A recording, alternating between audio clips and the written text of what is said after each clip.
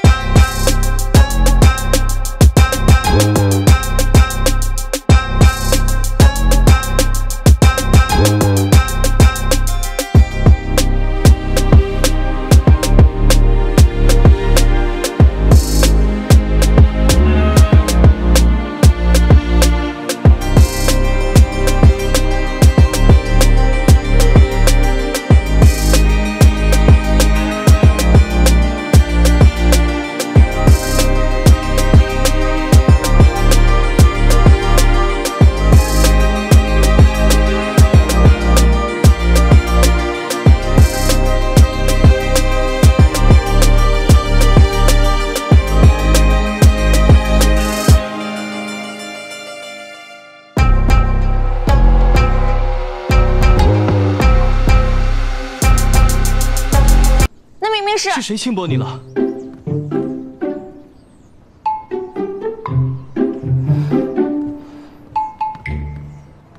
大哥误会了。可我方才听见啊，并非轻薄，连城是怕世人轻视了我。这谎撒得够可以呀，高手嘛。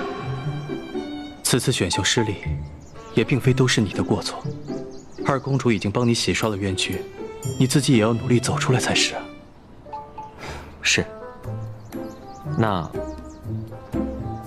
我就先不打扰了。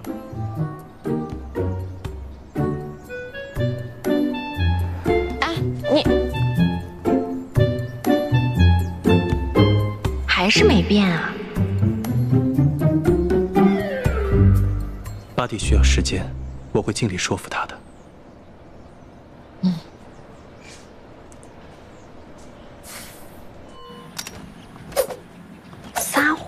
竟然对莫连成没有用，这么科学啊？难道非得一觉醒来才能？不对不对，前两次转换的时候他也没有睡觉啊。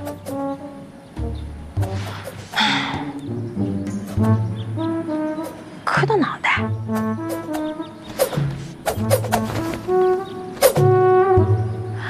也没有别的法子了。 就死马当活马医吧。静心，公主去莫府传话，让八公子明日与我一起同游，就说为东岳祈福。八公子，确定不是大公子？莫连成。是。完了完了。 这是要乱套啊！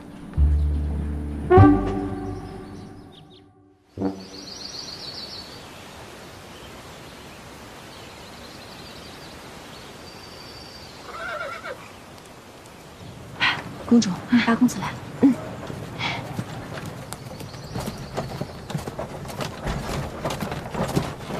吁。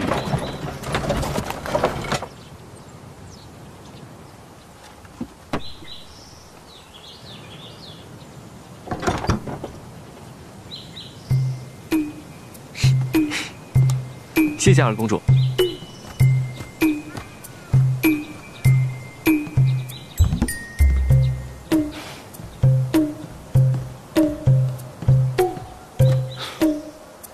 台儿久等了。还有人吗？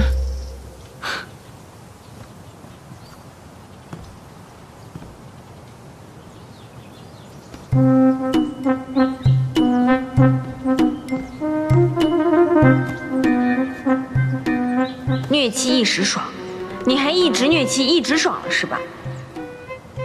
众目睽睽之下，看你还怎么色胆包天！你还把你的情敌带来了，别到时候把肠子都悔青了。哼！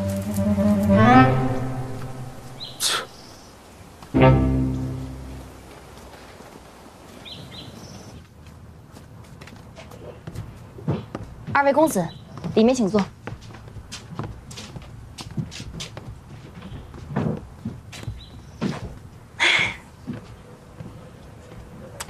今天呢，我们就在这个荒野客栈玩密室逃脱的游戏。下面由我为各位讲述一下密室逃脱游戏规则。我们假设现在在的这间屋子里面有很多吃人的恶鬼，我们需要通过自己的双眼还有双手去找到一些线索，然后逃离这间密室。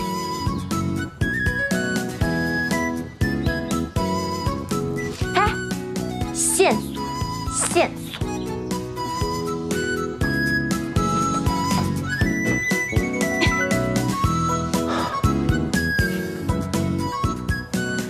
八公子，我够不着，要不你帮我一下？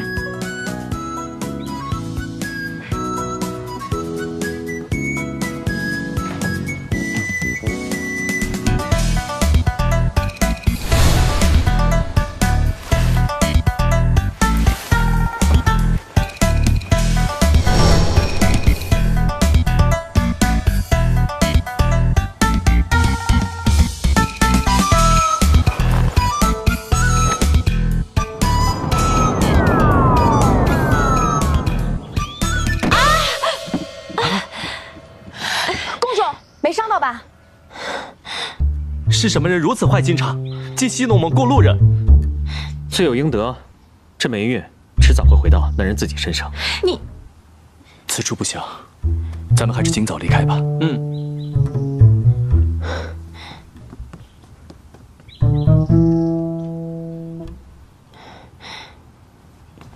公主此番设下陷阱，真的是用心良苦啊。谁设计陷阱了？这本来就是密室逃脱游戏，指不定还有什么玄机呢。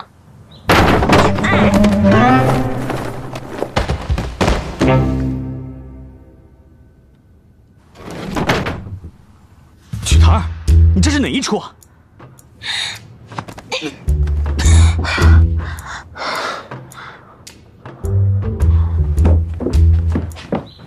公主，八哥。八公子，他们是不是出去了？咱们出去找找。走。